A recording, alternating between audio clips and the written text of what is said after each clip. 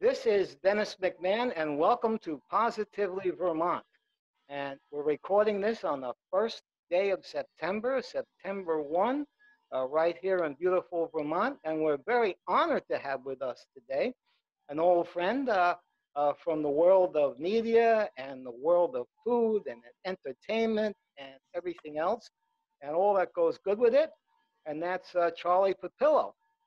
And Charlie Papillo is going to tell us about a very unique service that he's performing right now throughout the Green Mountain State called Travels with Charlie.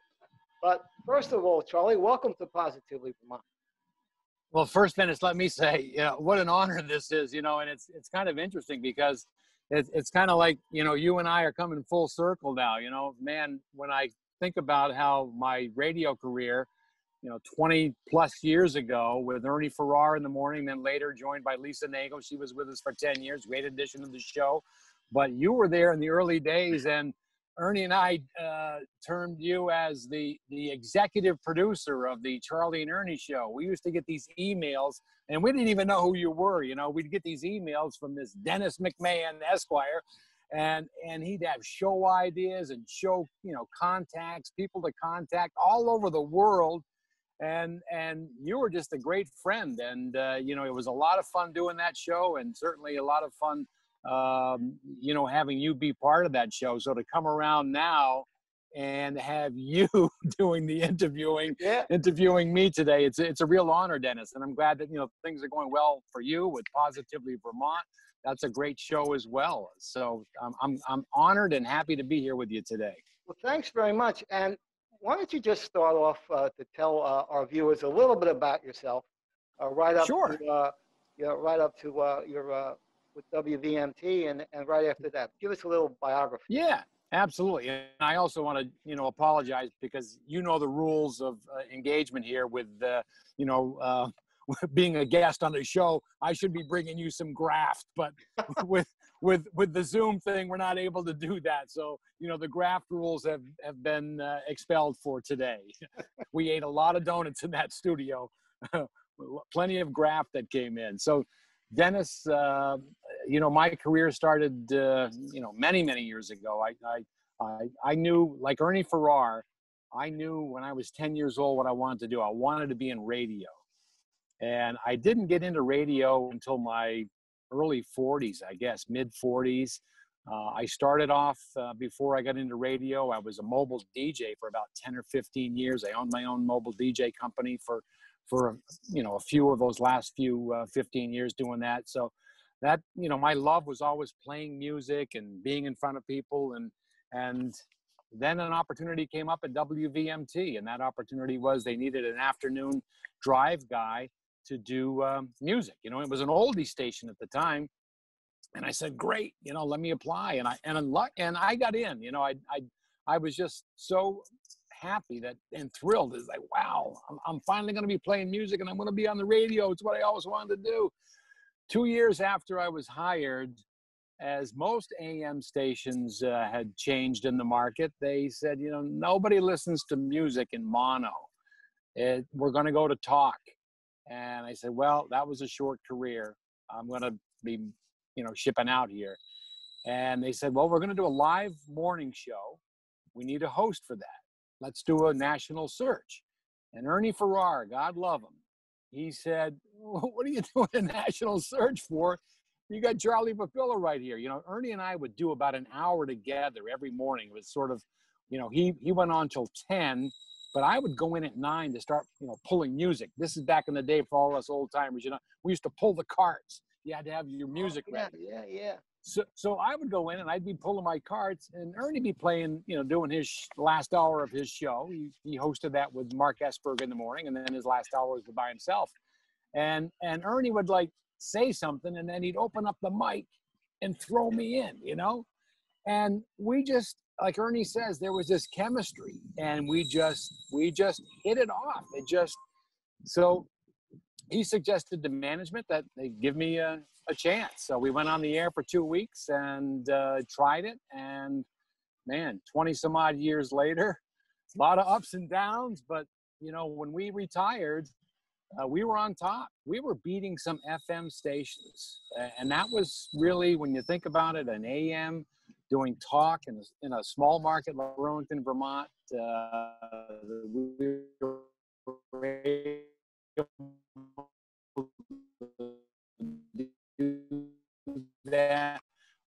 We had great guests on, governor, lieutenant Oh, you're breaking up a little. governor, the mayor, and guitarist. We'd have them come in the studio and play, play a riff, and people had to name it, and they'd win a prize from Papa Frank's and Winooski or something. So it was a lot of fun. Yeah, fast forward after that 20 years. I'd also had started a pizza business, as you know, and I got many plugs, and certainly got a good lift from that radio program, me mentioning pizzapapillo.com. I got to give a blatant plug, Dennis. That's what Absolutely. I do. Pizzapapillo.com, available for weddings, rehearsal dinners, bar mitzvahs, bat mitzvahs. Check it out on the web. That became very successful and reached a point where I said, I think I'm going to just kind of pull back from radio and just do that. And I had retired from radio in December of 2018. In January of 2019, I get a phone call from a friend of ours, Brad Ferland.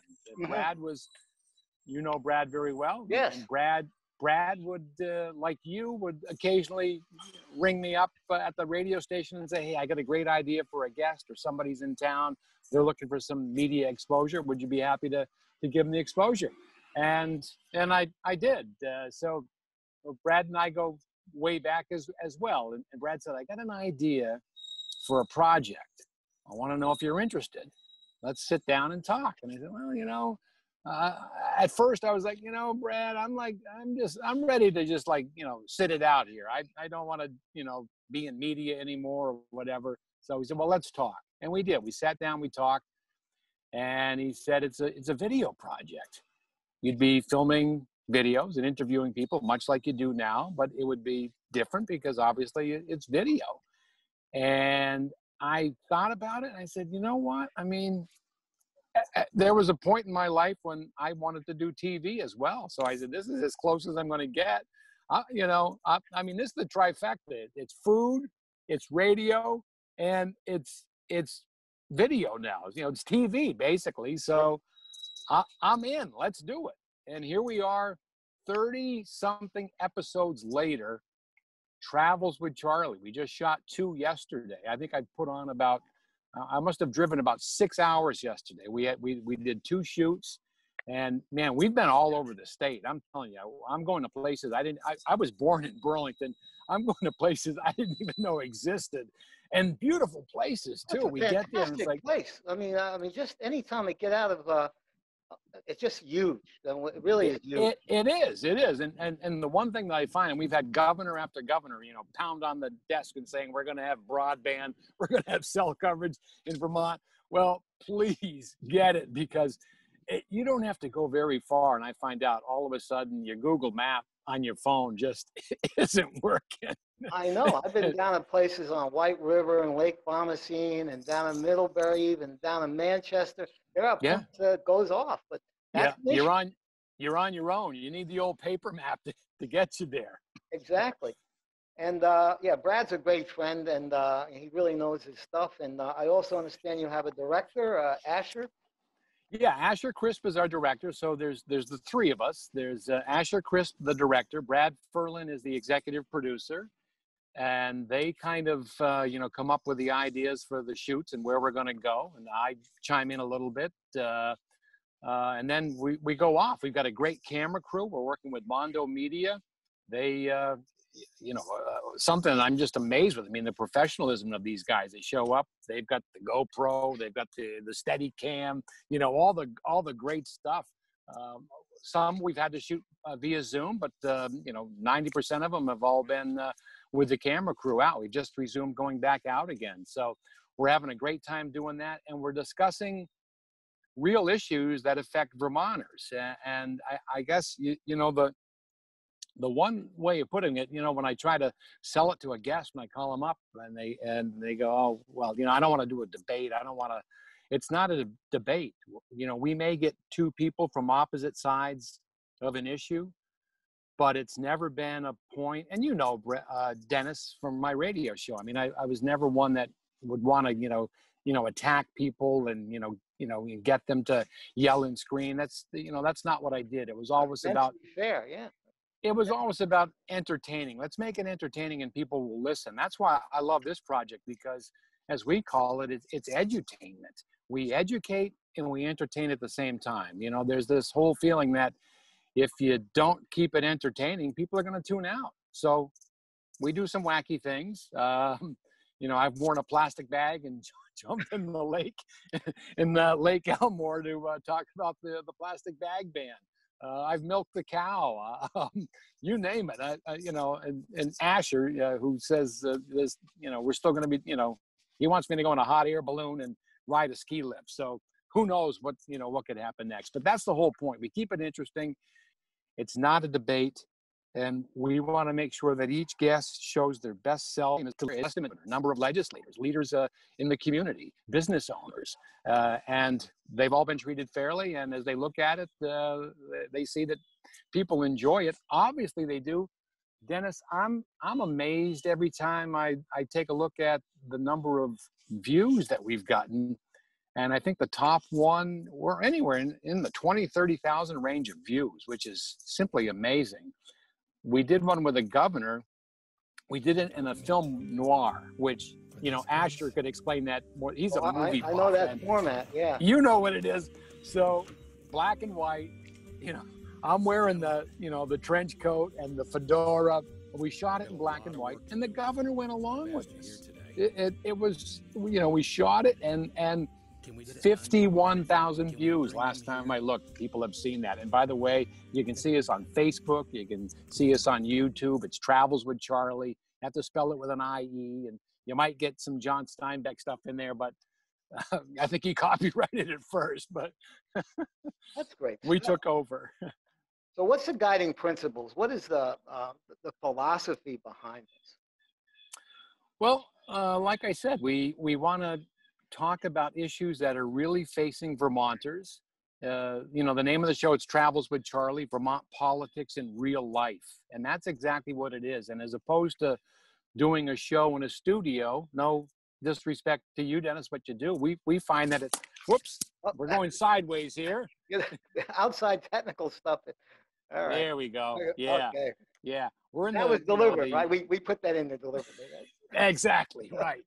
The backyard studio of Papillo Industries here. You might, the garbage truck just went by a moment ago.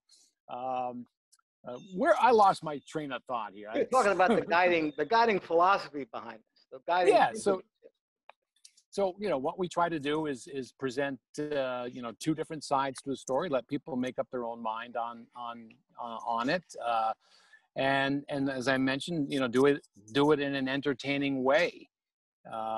And I think we've done that, as attested to the number of people that we've had on the show and the issues that we've discussed. And these are things that are really affecting Vermonters. When you think about, the recent compost, the discussion and the debate on minimum wage. We did that with a business owner, a restaurant owner. The marijuana law, which, the pot bill, and that discussion, which was the first video that we shot. Lieutenant Governor David Zuckerman, who's now a candidate for governor. We had him on as a guest, and to take the guest out of their comfort zone, where, typically they're doing that interview and they're sitting down on the couch and there's a fern over here and there's a curtain behind them. We shot that one. It was with Lieutenant Governor David Zuckerman and retired Judge Ben Joseph. Mm-hmm. Ben is pretty strict. I mean, Ben doesn't even think alcohol should be legal. I'm serious. And you can watch that. It's our first episode. It's still on Facebook. And we shot it in a bar. We went to Rossie's Lakeshore Tavern. Thank you, Jamie Rossi. Another plug. To Rossie's Lakeshore Tavern in Colchester. And we shot pool. We shot darts, and we played video games, all while we're having this discussion. And it kept things moving. And as you've actually found out that David's a pretty good pool player. He says, I haven't played in 20 years. And, he won pool. He beat Ben at the pool. And then he went on to do the video game. And it's like, wow, you're even good at this. So you find out a lot of things. And I think people kind of, they not that we're trying to have a gotcha moment, but people are relaxed. Guests are relaxed because we're doing it in an atmosphere where it's fun and we're not trying to have a gotcha moment. You know what I'm saying? Mm-hmm. Tell us about some of your other favorite episodes that you've had. Well, I got to say, I think my favorite episode probably is the one in Lake Elmore. I did it with Chris Bray and Rob Roper, mm-hmm. Senator Bray, Rob Roper from the Ethan Allen Institute, and Rob and Chris don't see eye to eye on the plastic ban bill, and which is great. And they both agreed to come on and do the episode. So, again, kudos to Brad and Asher coming up with these ideas that we're going to have the monster from the lake, the plastic bag monster. Oh, and that's me. I mean, we had a GoPro under the water. And Dennis, when I was in radio, it was one take and one take only. I'm finding out with video, it's like, okay, we got to do that again at a different angle, or we didn't like the way you did it. I'm actually underwater holding my breath, and they're telling me stay under because we want the water smooth. And then we want you to come out of the water. I'm at the general store in Elmore. And I walk into the store, and there's the owner of the store who recently passed away. God bless him. And thanks to him for letting us do this. And there he is in the store, and I walk in, and he goes, wait a minute, didn't you hear about the ban? You can't wear plastic bags. And then we had this great discussion from that point on. And it was a lot of fun doing. There's another episode that comes to mind, and this is one of my granddaughter, she's only 4 years old, and she watches the episodes because she likes to see the hijinks. She doesn't see him. We shot this at Northwest Vermont. We had an ambulance on call that day, and I'm in the ambulance laying on the gurney, and I'm out, and the two drivers, the ambulance, the EMTs, what a great job they did. They've got the paddles out, and they're going, bring them back.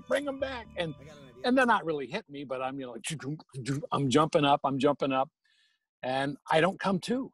And finally, one of them says, I got it. I know what we need to do.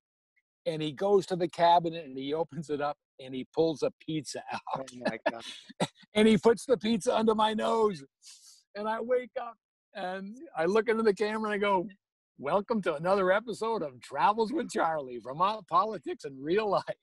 Now, was it scripted? Was that scripted, or was that impromptu? It's scripted. I mean, I don't have lines. I just know the general, okay, this is what we're going to do, and this is how we're going to do it. We did a couple of takes for that. That one went well, and then it's on to the show. Before we go any further, I've got to mention a big thanks, as you know, on the Charlie and Ernie show on WVMT, my good friend Billy Bratcher of the Starline Rhythm Boys. Oh, yeah. He wrote the Charlie and Ernie theme song. Right. And every morning we started that show off. Billy would do gigs with his band, the Starline Rhythm Boys, and people would ask me, hey, play the Charlie and Ernie song. And he said, we only played it once. I said, you better learn how to do it when you go out. And they did. They played a couple of times when they were out. So when we started doing this series, 2 years ago now, there was some discussion about we need a theme song. And as you know, playing music, if you don't own it, there's copyright and fees and stuff that you got to pay. So I said, well, my good friend Billy Bratcher wrote a theme song for the Charlie and Ernie show. Maybe I can get him to do one for our show. And man, Billy is a talented guy. And I'm not saying, I think he wrote it in about 20 minutes. He sends me off this thing. He says, here you go. He's playing it. What do you think? I said, sounds great. All right, I'll get some lyrics. And next thing you know, it's the Travels with Charlie. And I end my show saying, I'll see you in my travels. And the name of the song is, I'll see you in my travels. he did a great job with it. I want to thank Billy for doing that. So, you know, you'll hear the music and then we get right into the show, and the show starts, and you'll hear the music at the end of the show as well. That's great. Have you had any backfires or anything, or maybe episodes where people didn't expect it? I wouldn't say backfires. I think the one episode that we shot, and, you know, I'm not afraid to point out when somebody doesn't want to come on the show, because I think that we treat people fairly. We give you an opportunity to express your point of view. And if you're, well, especially, and I'll mention it. I mean, it's Perry Freeman, city councilor from Burlington, Vermont. When Perry had called for disarming police officers, I thought that was, I brought it up to Brad Nasher. I said, I think we need to discuss this a little bit further. So the obvious thing to do would be to get Perry on along with a member from law enforcement. And I emailed, I phoned, I tried it every way to get in touch with Perry, and not even a response. So I said, well, I think we need to do the show anyway. So I went to a couple of my friends in law enforcement, Jojo Leahy, who's retired from the Vermont State Police. Jojo said I'd be happy to do it. And Jen Morrison. Jen served in Colchester and in Burlington as a chief of police. And she said that she'd be happy to do it. So we had a great discussion with that. It seemed kind of unfair that Perry wasn't there, but as I pointed out, we gave you an opportunity. You could have been here. You didn't want to be here. And no disrespect to police. As everyone knows, I'm a great supporter of the police, and I have many friends and that are involved, still involved in the police departments. I said, what do you think, guys? Can we shoot it at a donut shop? And they didn't flinch. They said, absolutely, let's do it. So when I said, you can tape it here. And we did. We taped it in the Quality Bake Shop. And we ate donuts and drank coffee while we had a discussion about disarming police. But it's a great episode. For those of you that haven't seen it, you should really watch it. I mean, to listen to two members of law enforcement. One, Jojo, who was actually shot. I mean, he's lucky to be alive. So to hear his story and to get a personal touch of what it's like to be a police officer, I think sometimes people just take them for granted. I know there's a real... what's happening now across the country, to me, is just it's disgusting. I can't stand it, the way that all police officers are being defamed and being scrutinized. To put on that badge and to put on your weapon every day and go outside to say goodbye to your partner, husband, wife, whatever, whomever, as you leave the house and may not come home. That's I think we take that pretty lightly, and we shouldn't. Mm-hmm. They're ready to put their lives on the line for you. Who are you going to call at 2 a.m. if you're defunding the police department? But that's for another day. I won't get on that today, or use your time for that today, Dennis. Well, let me ask you, it's September 1, we got a few months left in 2020, been a tumultuous year. Tell us, if you wouldn't mind, what you plan for the rest of the year, maybe some of your episodes. Well, I never really know. We talk about some of the things that we might like to do, and a lot of it, I think, depends on what's happening in Vermont. So we just kind of wait and see. As you know, the legislative session, this is an unusual one. I mean, they're back in session again. We've got some budget shortfalls that we've got to cover. There's some things that we've already discussed. We discussed the pension plan. We had Wolf. Man, I just, what the heck? I want to say Alex Wolf. And Dave Coates, discussing the pension plan and the shortfalls that has. So there's a lot of things going on that still haven't been resolved, that still need to be brought out. So, and a lot of that has to do with what's going on in the legislature. But we'll see what some of the future shows may be. And as I mentioned, Asher still got this idea of getting me on a chairlift on a ski slope. I don't ski. I'm like one of the only Vermonters that doesn't ski. I don't ski, and maybe in a hot air balloon. Who knows? That would be fantastic. Let me ask you this: how far? Just give us some locations where we have only a few minutes left, but where you've been throughout the state, just some of the physical places.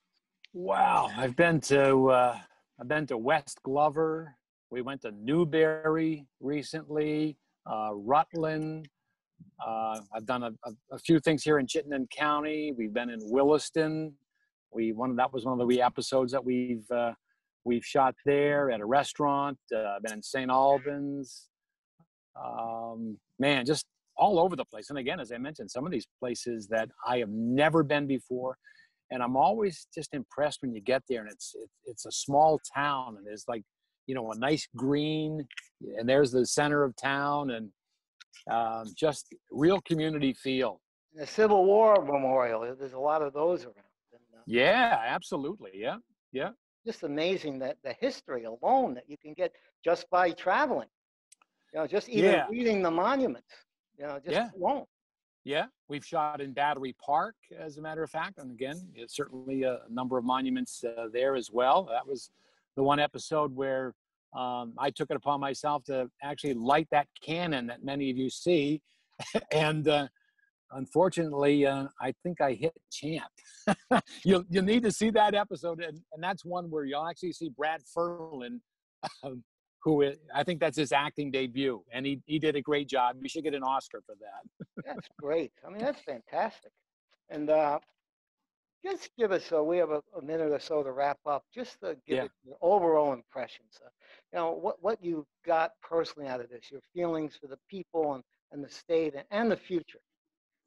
Yeah. So I think the one thing that comes out from, you know, doing these videos is the opportunity for people of differing points of view to sit down together, have a civil conversation, have fun doing it, and to come away with, well, you know what? I mean, in many instances, people are like, you know, that person on that side, he's a bad guy, he's a good guy. There's no good, there's no bad. You can have your own opinions. The fact that we can come together and have a discussion and do it civilly, in my opinion, is great. I think we're doing great things, and it's a great service for people to see both sides of an issue being presented fairly, and you can make up your own mind on it. We're not making up any minds for anybody. I never did that. I'd give my opinion when I was in radio. I don't give my opinion as much doing this. I try to stay kind of in the middle and let both sides give their opinions, but you can make your own opinion from it. That's great. And what if people want to get in touch with you? How would they get in touch with you? Well, the best way, I guess, is to go on Facebook, Travels with Charlie. You can leave a comment there, and we'd be happy to you know, look for suggestions about places that you'd like to see us shoot, or topics that you'd like to see us do, or even guests that you'd love to have us do. That's great. Well, it's been really wonderful talking to you, and it sounds like a very exciting project. And I want to thank Brad for advising me of it and getting you here on Positively Vermont. Well, Dennis, thanks to you for having me, and thanks for what you do. You know, Positively Vermont, again, that's another something that Vermonters and folks here in Chittenden County are lucky to have. You're on Channel 17 and Chittenden County, people can see that, and hopefully we can get this video out through some other aspects as well, through our network, so other people can see it as well. I really appreciate having me on today, Dennis. That's great. Well, great seeing you, Charlie, and thanks for appearing on Positively Vermont. This is Dennis McMahon. My guest has been Charlie Papillo, talking about his show, Travels with Charlie. Thank you for watching.